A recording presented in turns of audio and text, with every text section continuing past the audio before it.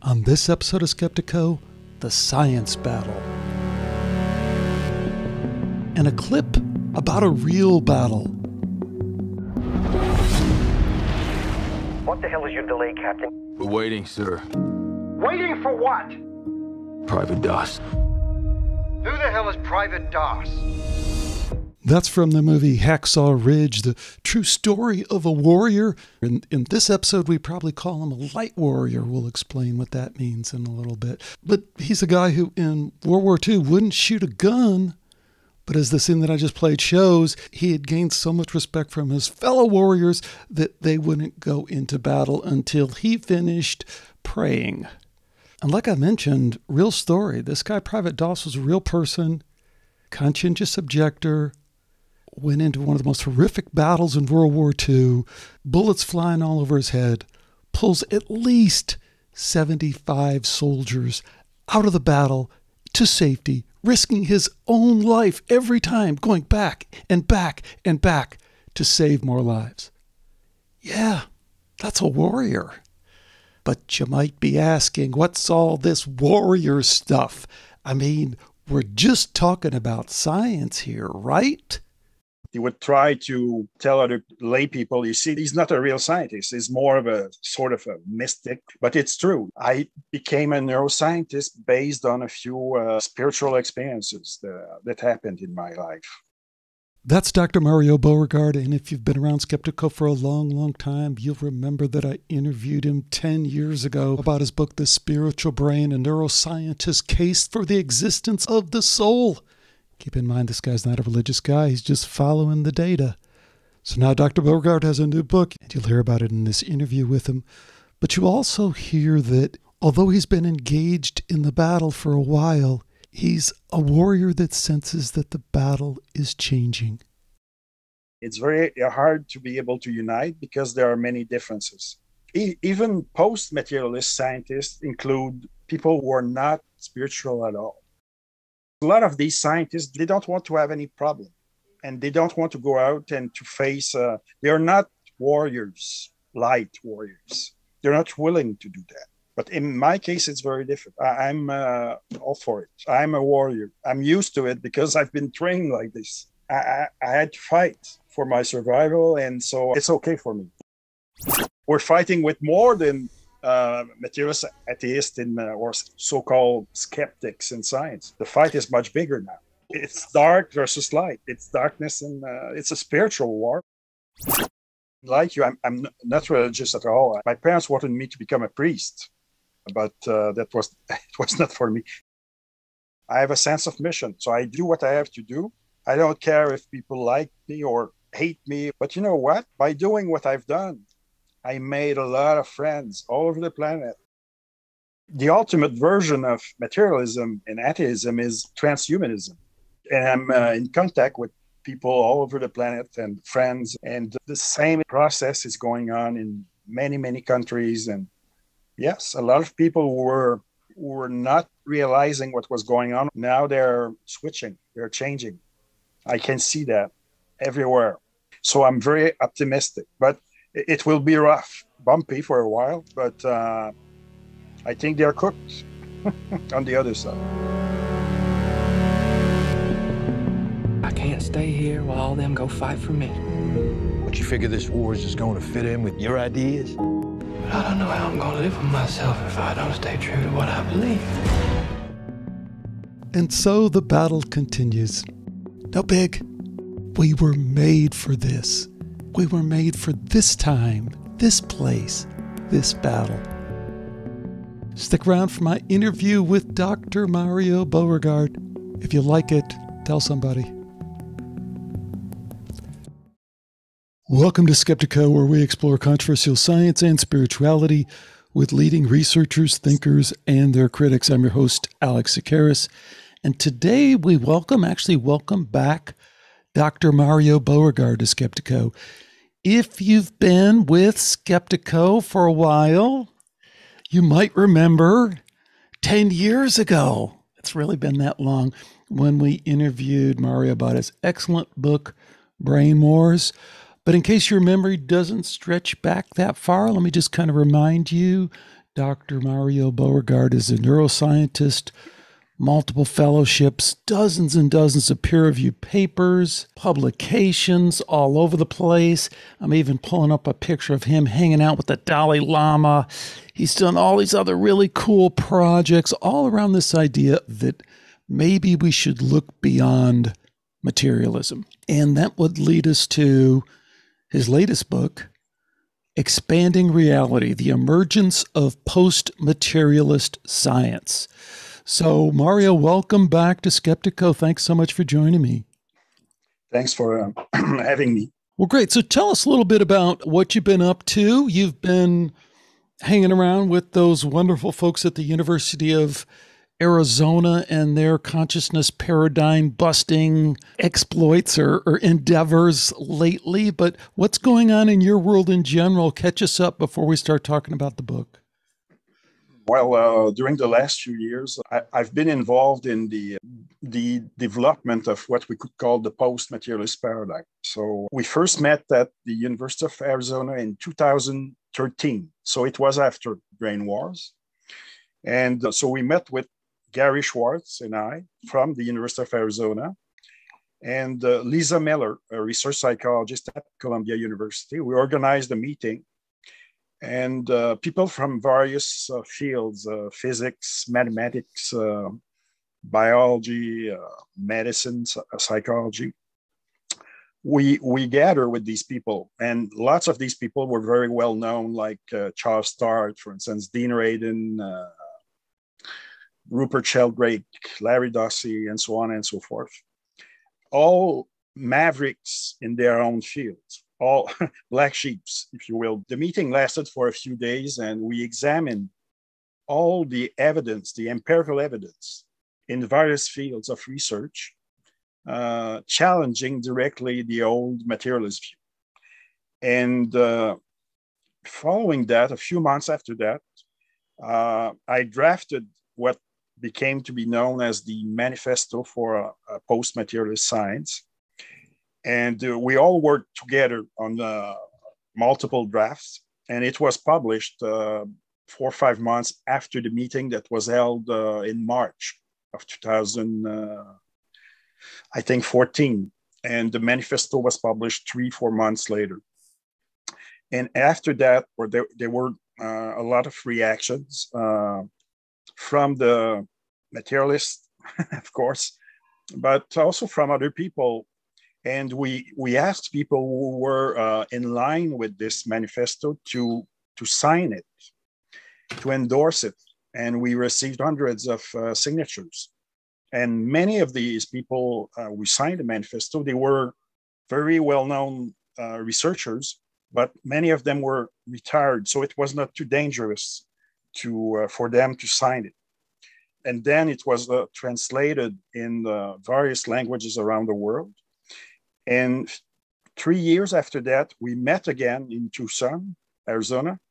And then we created an academy, the Academy for the Development of Post-Materialist Sciences, and with pretty much the same founders, the same people. So now it's growing, and we've published a few books, collective books, about the primacy of consciousness and also the emerging post-materialist paradigm. Expanding Reality, it's about all of these developments, but it's for lay people. It's not for scientists themselves, but it's very simple to read. But it's a summary of all the empirical evidence showing us that now we need to switch to a new paradigm that we call post-materialist. But post-materialist doesn't mean much. It means that we are at a certain point from an historical perspective, and that we need now to undergo a transition toward something different. But this emerging paradigm is very much complementary with what was said for centuries by all the great spiritual traditions of the world. So it's like if science is now the new science of consciousness is converging with spirituality in a certain sense. Well, I think that's fascinating. I've been on this trail with you for a while in my own way, and I think it's all fine and good. And we're going to kind of get past all the fine and good for a minute. But I first wanted to touch on this book. I think a lot of people will find it, a lot of people listening to this show will find Expanding Reality, the Emergence of a Post-Materialist Science, a relative quick read, a lot of stuff that we've kind of heard before, but it's nicely organized. I'll tell you, Mario, the one thing that really caught my attention and kind of surprised me was your personal spiritually transformative experience, and in particular, how you feel it's directly guided your work in this area. I got to hear more about that. Well, before that, I didn't want to talk about this because I thought that it was in the perception of people, and especially my enemies, the materialists, the atheists, contaminating science, that they would use this information to attack me, and they would try to tell other, lay people, you see, he's something. He's not a real scientist. He's more of a sort of a mystic, but it's true. It's true that I became a neuroscientist based on a few spiritual experiences that happened in my life. It's I'm not alone, because at the academy we're now creating a new book, and that will be published probably I think by the end of next year. And it's a collection of essays by 50 different scientists. And you can see when you read these accounts, it's very interesting, because a lot of scientists decided to become scientists because of spiritual experiences, but it was never told before because it was taboo. We couldn't say that openly. Now I don't care. I'm almost 60 years old, and a vast portion of my career is behind me, and I don't care anymore. I don't care what people may think, but yes, the first experience happened when I was 8 years old. My parents were farmers here in the province of Quebec in Canada, and we had fields for the cows.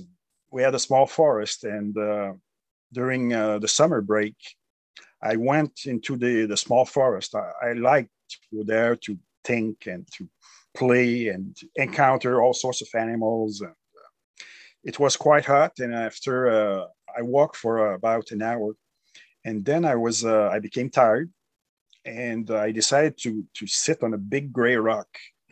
And while I was sitting on the big gray rock, I looked at all the trees that were surrounding me, and I could see also the field, but which was far away, and the cows. And all of a sudden, everything became more vibrant.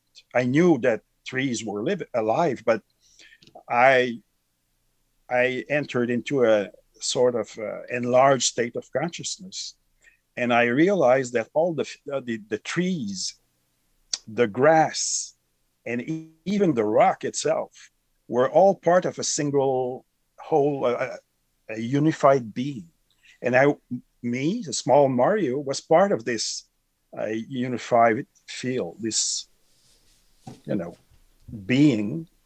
And so to me, my parents were Roman Catholic, and so I thought that I had encountered God. But what was interesting in this experience is that after this insight, it's like if I downloaded information about my life plan. I received information showing that I was supposed to become later on, because I was only 8 by then, but I would become a neuroscientist, and my task would be to unite with other scientists around the world to demonstrate that the brain does not create the human essence, mind, consciousness, spirit. It acts as an interface. So that was the starting point. And then I became very sick 12 years at the beginning of my 20s, and I've had a near-death experience. And during the near-death experience, I've received more information about the kind of research program I would undergo a few years later.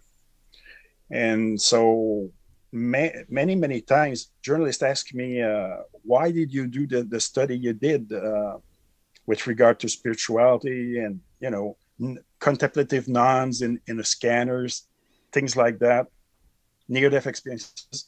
That was these two experiences were the main reason, I have to admit.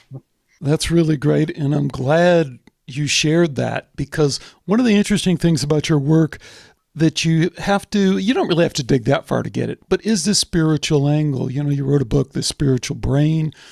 Yes. Yeah. You've done, like I said, you've sought out the Dalai Lama to connect with spiritual people. You talk about spiritually transformative experiences. Mm-hmm. And even that, is a line that some folks in this frontier science, post-materialist kind of thing, it's a line that they don't want to cross. And it's understandable too. It's particularly understandable for people who haven't had that direct experience. I've spoken with Dean Radin a couple times. I don't get the sense, and I've asked him, that he's had that kind of direct spiritual experience. So he doesn't report on that. In a way, it's wonderful that we can have people who can intellectually get there, as well as people who can experientially get there and then say, now let me see if my science can help me get there as well. So yes. What do you make of that on a practical level? Because you are a guy who has this then spiritual insight, the spiritual knowing that is so profound, but you've also had to walk a careful path down the science road. Yes. Oh, yes. Because I got a lot of thoughts on that, a lot of concerns that maybe we're not being aggressive enough in really kind of calling bullshit on what's happened. Yes. Well, I've not been balanced. I've not been wise, because after these experiences, I knew exactly what I had to do, and I wanted to do. So when I received my PhD at the University of Montreal, I had to do a postdoctoral fellowship. That's how it works. So I checked the entirety of neuroscience back then. It was in the beginning of the 90s. Nobody was doing the kind of research I wanted to do. So I knew that I had to do something else. I had to wait for a few years. So I decided to become an expert in brain imaging, because brain imaging was emerging. And I knew that it would be a useful technology to study these experiences and to see what's going on in the brain. And but I also met with famous neuroscientists who were still alive back then. And I told them about my dream, what I wanted to do. And they told me, don't do this because you're going to kill yourself. It's a suicide. You will be destroyed. And I asked them why. Why? Because it's then that I discovered that neuroscience is supposed to be objective, but as a science, but science is not objective because it's conducted by human beings. And human beings have they have their own belief systems. They have emotions, motivations, hidden agendas, and so on and so forth. And then I discovered that neuroscience was like, religion. And there was a Vatican, there was a Pope, and there were a few central dogmas that you have to respect. And one of these dogmas was the idea that the brain produced the mind, as for instance, the liver secretes certain enzymes, stuff like that. And so I started to fight with these famous people from the Montreal Neurological Institute, and I realized that they were playing a game. But the system was built upon a certain number of these assumptions, and they made me realize. They told me, if you're not wise and if you don't respect, you don't play the game correctly, you will be expelled. That's what is going to happen to you. And this is exactly what happened 17 years after that.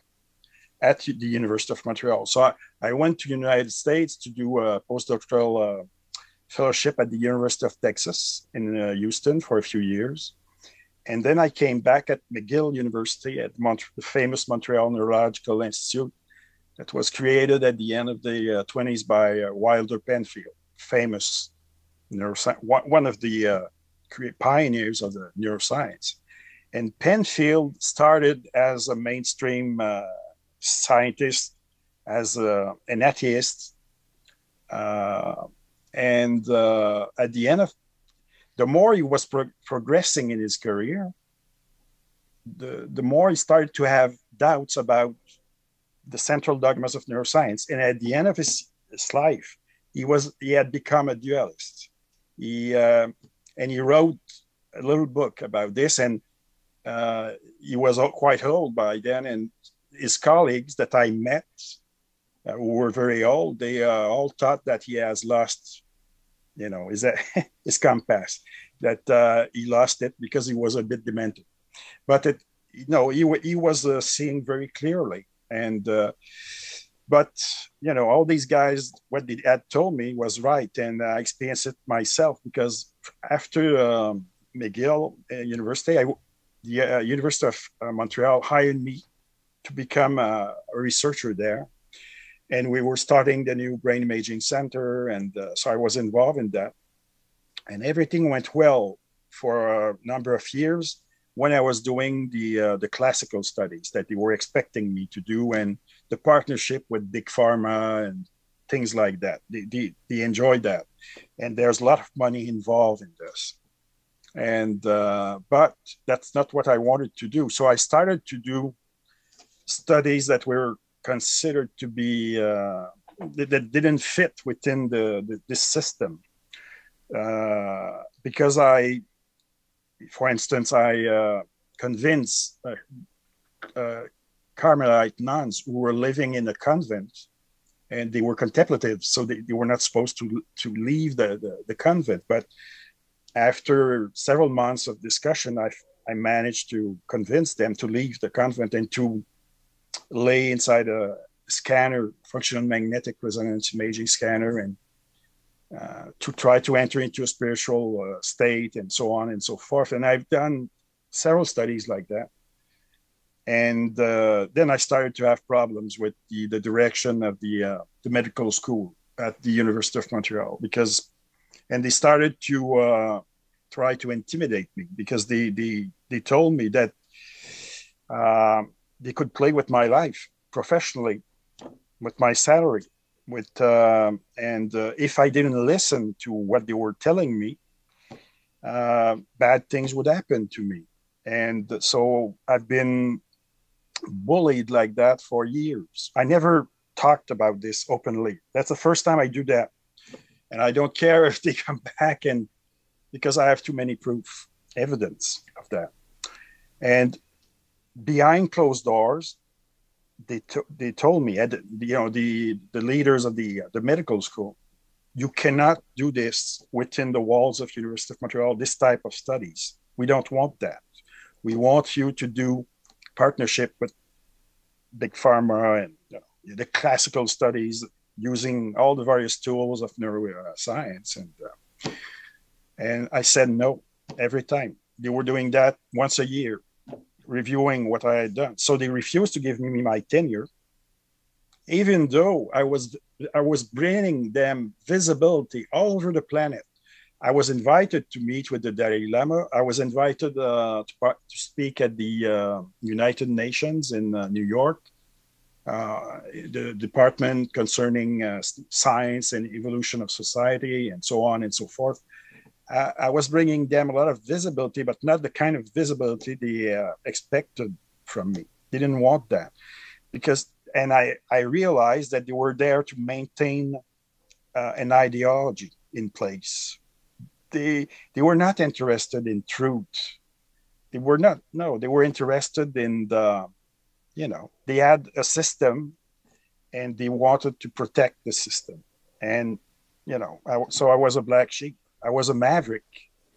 And people start to say that about me all over the planet. But But since I was a nice person, it was going well all over the planet. I received offers from various universities around the world, in United States and Brazil, and people were telling me, we want you to create something new. And but I was expelled in 2013 from the University of Montreal. My contract, my research contract, even though I had grants, it was not renewed, and they were not able to give me the reasons, the official reasons, because of course I would have hired a lawyer and I would have sued them. But some people spoke to me, people who members of the committees who decided what would happen with me, and some people have told me, so I know, and the reasons were purely ideological.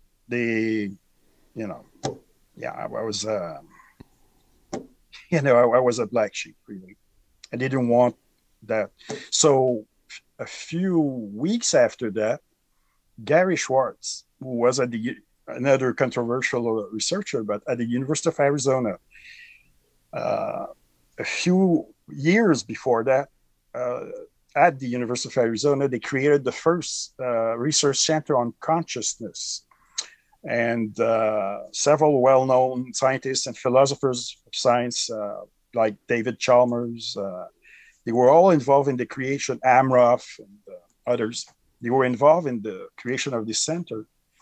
And Gary Schwartz didn't know me personally, but it's so funny because he said, there's an inner voice that told me to contact you.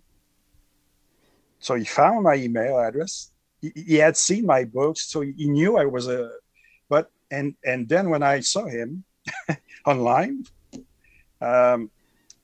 he told me, is there something wrong, or is there something that I could do for you? Because I'm pushed to, I don't know, I feel that I have to call you and to ask you what's going on. And so I explained to him what had just happened to me. He said, at the University of Arizona, we would be proud to have somebody like you.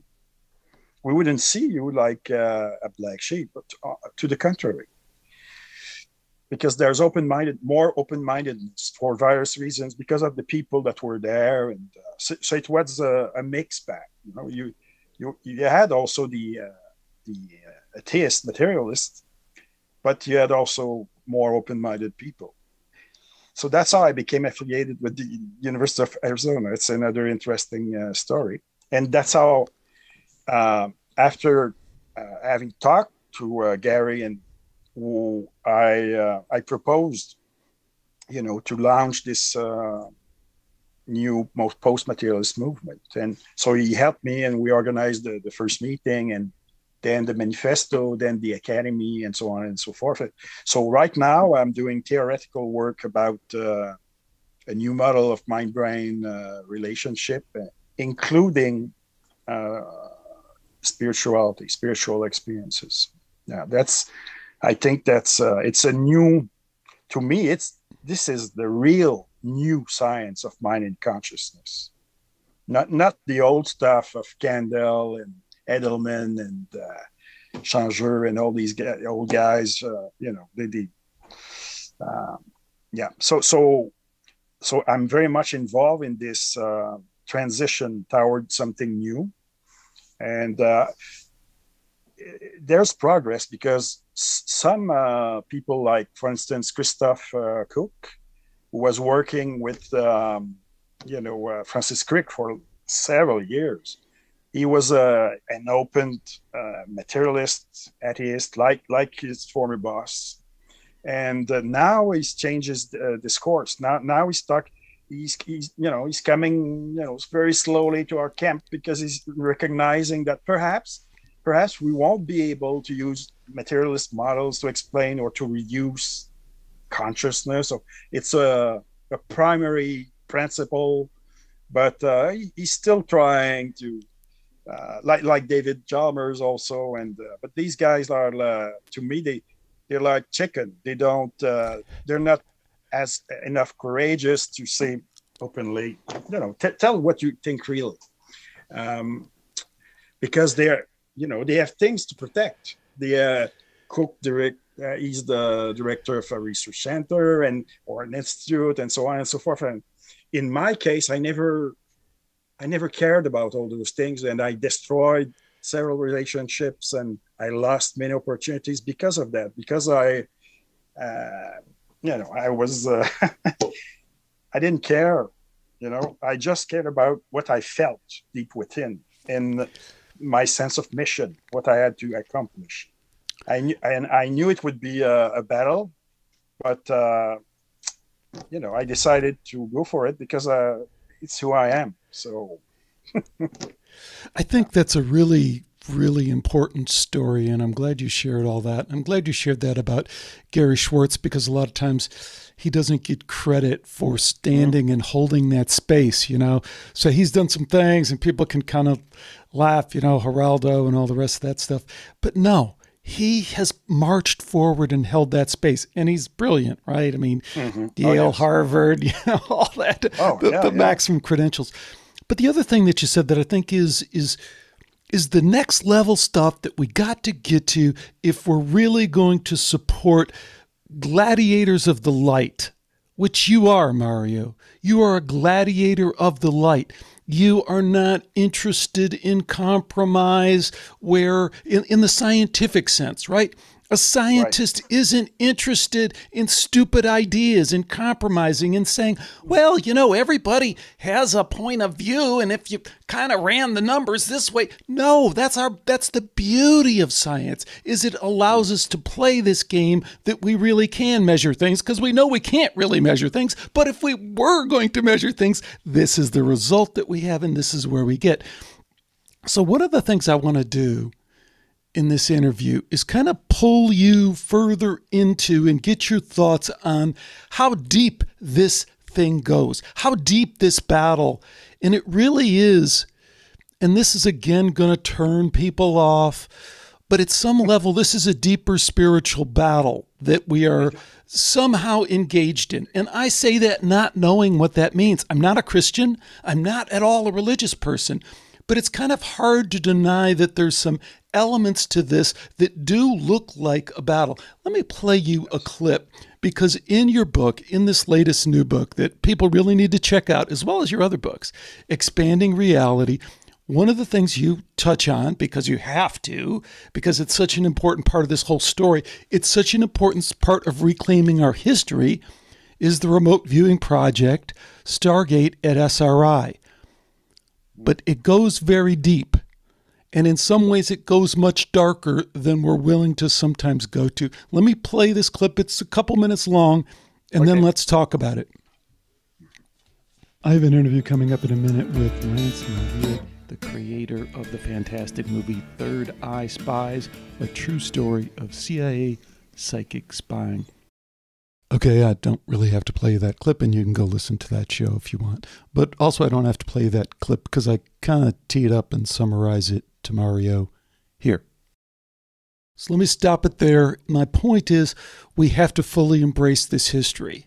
We have to pull it apart. And I think frontier scientists like you are, and we know the frontier scientists because they don't only have arrows in the front from the people they're pushing against, and they have arrows in the back too, because that's the guy who's always out front. He's got arrows in his back as well as his front.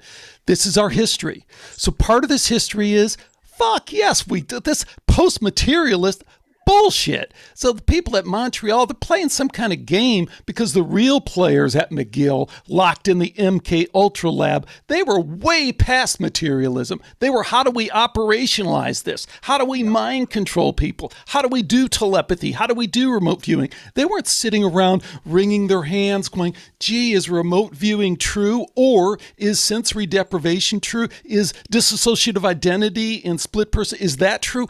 They were not questioning that. They were operationalizing it. That is our history. And so that's, I guess, point number one. And point number two that comes along with it is a bunch of other weird stuff that we don't talk about because it's not comfortable to talk about. But it, that would include all the UFO stuff and all that. So let's just start with the first part of embracing our history, fully engaging with it. And number two, calling bullshit on this idea that the Academy is only against this because it's dogma and it's one funeral at a time. Bullshit. There is some kind of directive behind this that says we do not want to go in this direction. We do not want people thinking that they are these expanded divine beings that are somehow connected to something much more. We want them to stay limited, controlled, biological robot, because that fits more with our agenda. And I'm opinionating there, but I want to lay it out there and get your opinion. Well, yes, I agree with you. It's part of a social engineering program, clearly. And, in the video, we talked about Sidney Gottlieb. Well, he had a double life. So he was a well-known neuroscientist, a pharmacologist, worked with Big Pharma, was one of the pioneers, actually. But he had, he was doing in secret all those experiments. And he was doing that with the people at Montreal Neurological Institute, at the Allen Memorial, the Psychiatric Institute. So the guys I was talking to when I was a young aspiring neuroscientist, these are the same people. Cameron, you want to talk about Cameron? I never met him, Cameron, no. But I met all the other ones. And so they were, and it was clear that they were upset. And one of them told me, and she's a celebrity. She's almost 100 years old now. Very famous. I won't mention her name but people will recognize her. And she told me, as long as I'm alive and I'm controlling the Montreal Neurological Institute, you'll never do neuroscience studies on spirituality. Never. So she organized something with all the other members of the committee, the ethics research committee and the scientific committees, to prevent me from doing these studies. I had earned a grant from the Templeton Foundation based in the United States, but I was not allowed. They blocked me and I asked them, what for? What is the reason? And when I started to argue about them regarding spiritual experiences, and they were becoming berserk totally. Like and then I knew that it was more than, it was a war, really, between two totally different paradigms. Dark and light. Right. That's what I understood then. But I couldn't prove it. But now with everything that is happening on the planet regarding the, it's very obvious. now it's very clear. I think it is obvious, and I think more people need to stand up and talk about it. And I think we need to wind it back a little bit, because they've shifted the game a little bit. It's no longer about consciousness per se. There's no longer the Dawkins and that kind of stuff. But what they have introduced is kind of a direct, you look at Ghislaine Maxwell being tried now, and this is Satanism and it's openly satanic practices, and we've interviewed people on this show that have been part of satanic ritual abuse cults, and you get to this dissociative identity disorder. And again, folks, don't take this wrong. I'm not a Christian. I don't know what a satanic cult is. I don't even know what that means inside of my worldview. I know that there is this extended realm that, because people like Dr. Beauregard come back and say, hey, we study it scientifically. We study near-death experience. I don't know what to tell you. There's an extended realm. People die and they go someplace. There's reincarnation. I don't know what to tell you. They die. We don't have to come to a bunch of firm conclusions. We don't have to pull out the Bible and say this is what it means. We can just say what they're telling us is bullshit.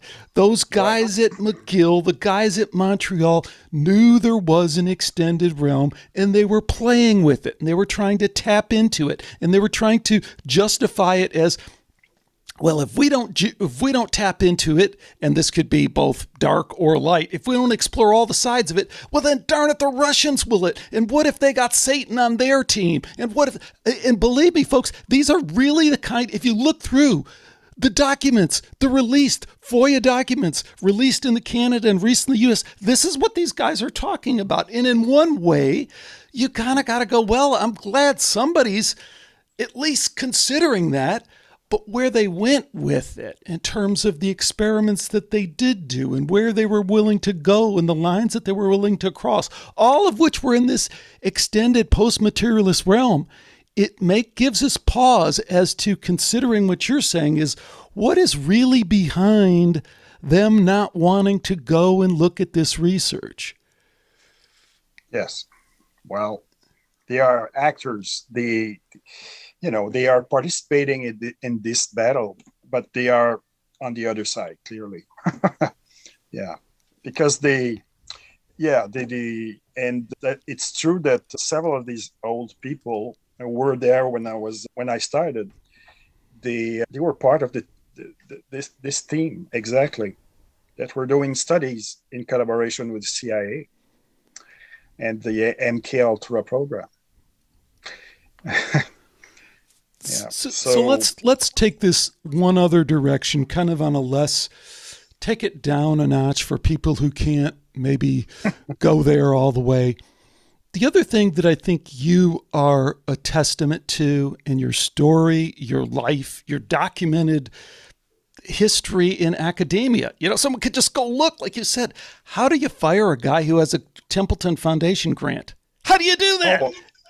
Oh yeah, and I earned several scientific prizes, awards, and all over the planet. Yeah. So that is the proof right there. And here's what I'd kind of tie it back to, and that is, have we? And this is the way that most people in this community, this broader community that you work in, that aren't willing to really entertain that discussion that we just had. They just can't go there. Where they can't go is this idea that you alluded to, that we have a sense right now that in some ways the social contract between science and policy, between science and government, between science and culture, that contract has, in a way that I've never seen in my life, just been thrown out the window. I mean, they don't even pretend to care, and the ignorance is quite dramatic. Let me play a couple clips really quick, and then we'll chat about that. Okay. So the first is from our friend Rupert Sheldrake back in 2013 when his TED Talk was banned. And I'll play you my show on it, my interview with him, just a few seconds of it, and then we'll talk. On this episode of Skeptiko, Alex talks with Dr. Rupert Sheldrake about being censored by the TED conference. The irony of this is, if not hilarious, it's certainly inescapable. I mean, a reputable scientist publishes a book claiming that science is dogmatic and then is censored by an anonymous scientific board. What does this say, how science can be dogmatic without even realizing it's dogmatic? Well, I think in a way there's this whole controversy, and the people who've weighed in favor of the TED actions that do indeed confirm what I'm saying, that these dogmas are ones that most people within science don't actually realize are dogmas. They just think they're the truth. And the point about really dogmatic people is that they don't know they have dogmas. Dogmas are beliefs, and people who have really strong beliefs think of their beliefs as the truth. They don't actually see them as beliefs. So I think this whole controversy has actually highlighted exactly that. So I'm going to pause it there for a second, and I would almost say that those are the good old days, because it seems like there was some restraint back then. There was actually, it caused a stir when a reputable scientist like Rupert Sheldrake was banned. People were kind of up in arms and say, hey, you can't do that. Science has a right to speak and speak freely. That is our social contract. That is what we demand. It's been broken. It's not there anymore. So let me play a clip from an interview I just did recently with Sarah and Jack Gorman. I think it's pretty self-explanatory. These people are super smart, qualified. Sarah, undergraduate degree, Harvard, PhD, Columbia. So speaking of silliness, here's where I start, which seems obvious to me, to anyone who cares about science, and that is, should we limit scientific debate? I do think that anybody who spreads information about medical technology that people need in order to survive, that's not true. And usually it's intentionally not true. I don't think that they should be allowed to have any platform they want. Sarah, who would determine what's not true? Isn't that the job of science? Yeah, well, science has already determined certain things about vaccines, that they're safe and effective, certain vaccines that they're safe Does and science effective. really? So I'll cut it off there. This is the water, unfortunately, you've had to swim in all your life. But what comes through to me, and the reason I played the Sheldrick clip first, and you totally got this, so I want you to speak to it, is it's different now. It's like Sarah Gorman, PhD from Columbia, is really that clueless. She really, if they're burning books in Columbia in the center square that don't agree with her, even if they're from the most reputable scientist who's published in Nature multiple times, which as many have, and they're being banned, she's like, no, I'm bought into the program that we don't have to listen to people who don't agree with this. So speak to that, because that if people don't get the spiritual warfare, they get that that's somehow a breaking of that contract. Well, that's the kind of scientists who will lead us to a tyrannical system. And that reminds me of something. There's a famous university in Paris.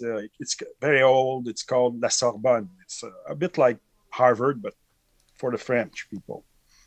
And about 10 years ago, they invited me to give a lecture on my work. And I went there, and the organizers invited members of the French Academy of Sciences. That's, that's an habit over there. That's how they do it. So they start by listening to you, and then they will make comments on what you just presented. So I was seeing that during my talk, and it lasted for a few hours, their pressure was rising. They were red-faced, and at the end, the president of the academy, a noble man, very well recognized in France, he said, it's too bad that we're not 200 years ago, because you know what we would do with you, or you know what we would like to do with a guy like you? I said, I think I have an idea. They would use the guillotine, or even they would burn you at the stake. Yeah. And people started to argue with them, and because there were lay people. It was during an evening, and it was a public lecture. But for scientists like Sarah, this is and this is exactly what's happening with regard to the so-called, because I don't want you to be censored. So, yeah, this is exactly the same process, and there's no end to it. So, and this leads to tyrannical systems, and very dangerous, because if you agree with you, it doesn't make any sense. Mario, in your career, because I guess one of my gripes, I think frontier scientists like yourself are in a unique position to speak to this, and they don't. They don't, and they should, because we have to be the gladiators of light for the spiritual part, but the other part, even if you're not a gladiator of the light, if you're not into all that, you got to be a gladiator of the truth, and you got to stand up and say, this is not right, this is not true. And I think frontier scientists are in a better place to do it, and I think that I'm surprised more of them don't notice where we're at like you do. You seem to be able to put your finger on it and say, no, this is really different. We've now crossed a line. Speak to that. How different is this? Does this feel different to you? Oh, yes. It's there's no respect anymore, no examination of the evidence, but now they do that openly. So with regard to the the sanitary state of the world. And so last year, in line with my convictions, I participated in a group of people who decided to sue the government, the provincial government and the federal government of Canada. But guess what happened? The judges, they're corrupted. They're part of the same system. So my role was to demonstrate scientifically, to review the literature showing that you don't put people in normal people, healthy people in lockdowns that last forever. You don't ask them to wear masks and so on and so forth. And I reviewed all the scientific literature about this, and we sent that to the judges. But it was the Supreme Court, the highest level. The judges never review our lawsuit. They never examined it. They decided to sit on it forever to protect the puppet politicians who are in place right now. That's what they did. But it's very similar in science. It's they have their own private club, and if you're not a member of this club, and it will be very hard to accomplish something unless we unite. But uniting, and we need examples. I'm willing to go, because a lot of people behind closed doors, scientists, during all my career, they said that it's nice what you're doing. It's nice. Go there, be the first one to do, because they're not courageous and they want to protect what they have, and so they need other people to fight. But how do we even unite is tricky, right? Because even in this community that you're a part of, the consciousness frontier science community, there's divisions. There's still this left-right thing that goes on, and it's troubling because I'm like, okay, I get that. Some people are just wired to be political. I'm not. I'm apolitical. Anyone who looks at this, you just see there's some level of control beyond that. But for people who are in that, what can we unite on? What do you think is a potential answer of something within this community that they can coalesce on and everyone can more or less agree? Is it post-materialism? What do you think it is? Well, science is influential because it has replaced religion as the ultimate cognitive authority. So if you use the angle of science, you may convince more people, because a lot of people have left the churches for a few decades now. And so yes, but like you're saying, it's very hard to be able to unite because there are many differences. And, even post-materialist scientists include people who do not believe at all, who are not spiritual at all. And some of them are even almost atheists. So it's difficult to, but what I decided to do to influence the outcome of the future of humanity, I decided last year, in response to the so-called pandemic, to create a new social network to unite people, conscious, awake people, spiritual people, we could say, all over the planet. So now it's not only science or scientists within, because a lot of these scientists do not want to. I know them, I interact with them. I'm part of the same academy, but they don't want to have any problem. And they don't want to go out and to face, they are not warriors, light warriors. They're not willing to do that. And some of them are quite old now, so I can understand. But in my case, it's very different. I'm all for it. I'm a warrior. I'm used to it because I've been trained like this. I've been trained, I had to fight for my survival. And so it's good. It's okay for me to do this kind of job, but with other people. But I think if we want a global transformation, we have to unite, but at a much wider scale than simply post-material science. Now we're fighting with more than materialist atheists or so-called skeptics in science. The fight is much bigger now. It's dark versus light. It's darkness, and it's a spiritual war, like you said before. To me, I have a sense that you're spot on that, and I also think we always have danced with this kind of inherent contradiction of post-materialist, which is kind of a strange term because it isn't really post-materialist. It's like pre-materialist. It's like consciousness is fundamental. Yeah, I agree with you. I didn't choose it. Yeah, right. No, I totally get that. No, you did the right thing, which is if we're going to communicate effectively, sometimes people don't get that we have to use the term.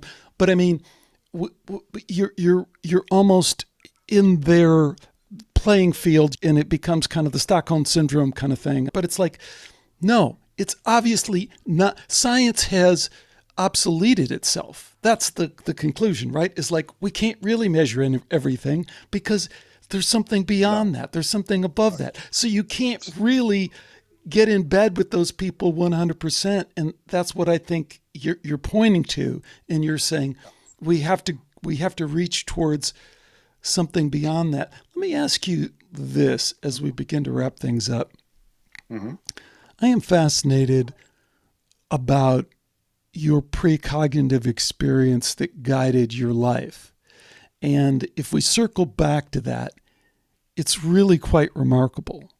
And I have to wonder, do you think you signed up for all of this? Do you think you knew it was going to be like this? Do you think you knew that, you're not going to get, you may not get the big prize at the end. You may not get at the very end you might, but in this realm, you may not get a pat on the back of, gosh darn, Mario, you were right all along. We're so sorry kind of thing.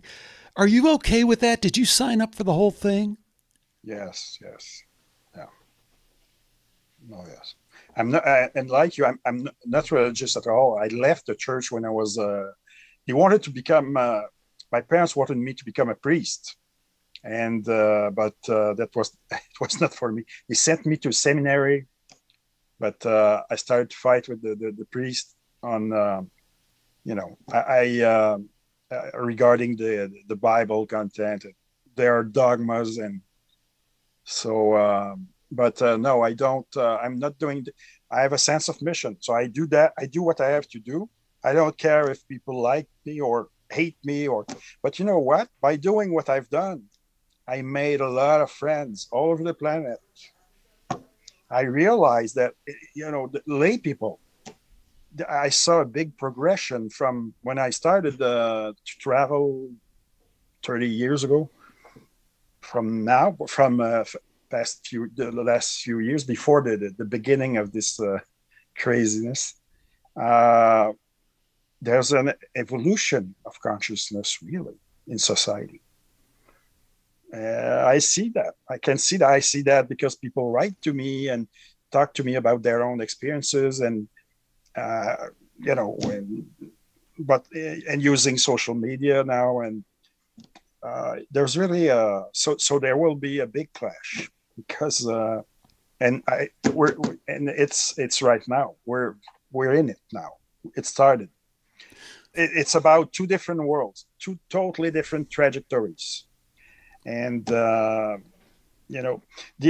ultimate version of materialism and atheism is transhumanism, so Silicon Valley and all these guys who are promising eternity under a different form. And these guys are, they are con artists. They don't know anything really about consciousness and spirit, and but they are trying to, they're salesmen, and they are trying to convince people. So, but I'm not. I don't think their project will be successful.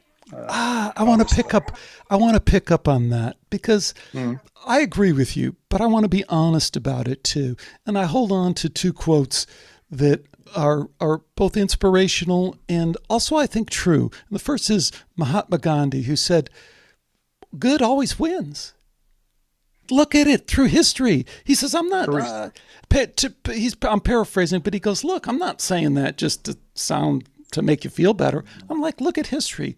Good wins, good wins. But the other quote I really like is from my friend Miguel Connor, a quote of a quote. He says, evil always turns stupid.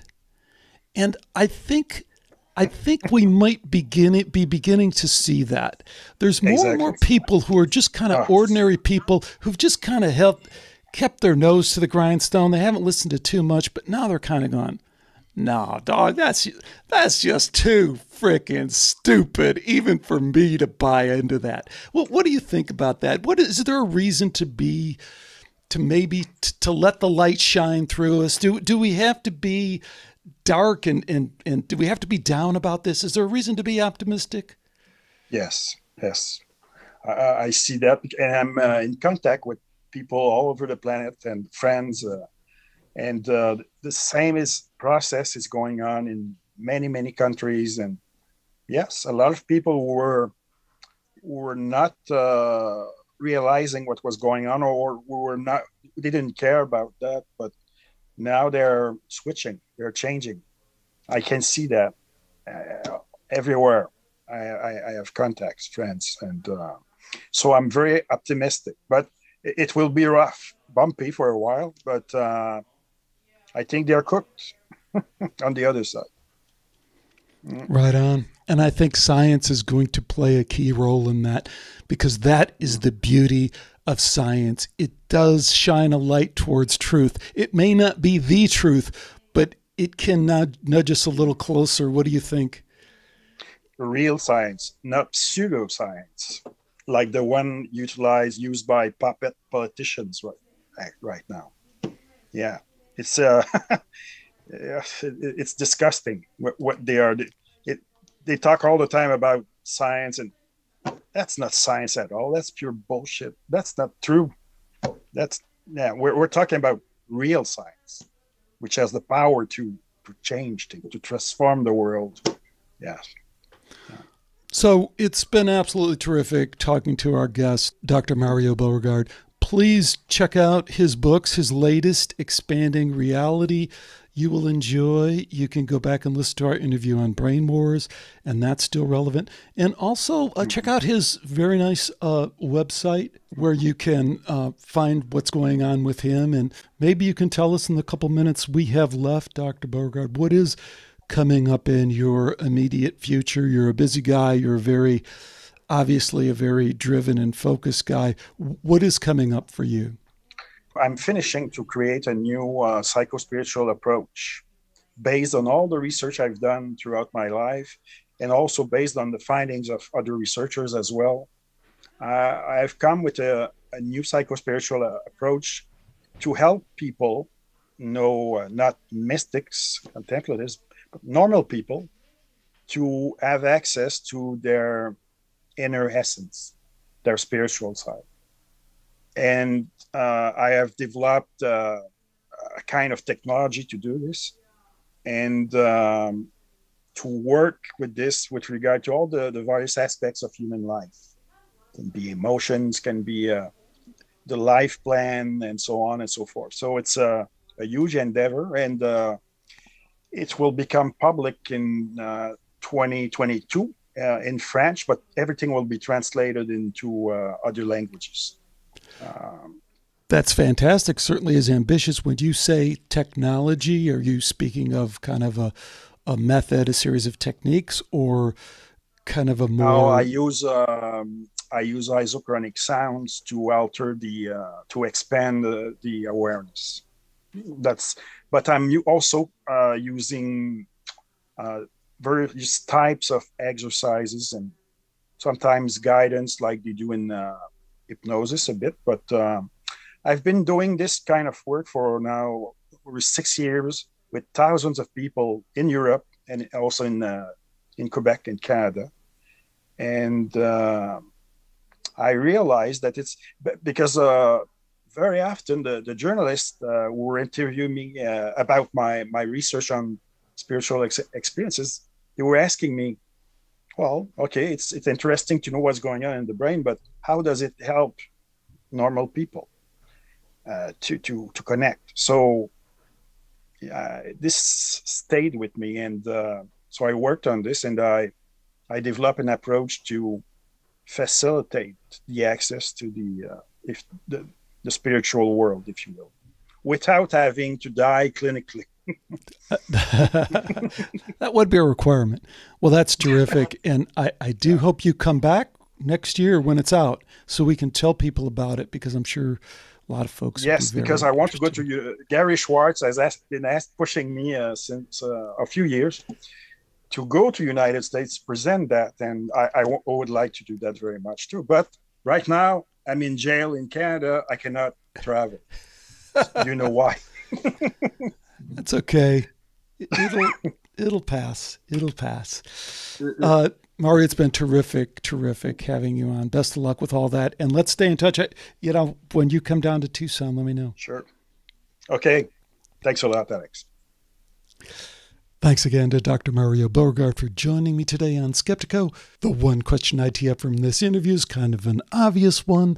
What do you think of this idea of a battle in science? Light versus dark forces? Come on. I mean, science is about doing good work, about protocols, standards, publishing peer review, and deceiving others in order to advance the shadowy agenda of those who would seek to control. No, wait, scratch that. Of course, that's not in there. That's never a part of science. Let me know where you stand on that one. Love to hear your thoughts. If you like the show, tell a couple people. Lots more to come. Until next time, take care, and bye for now.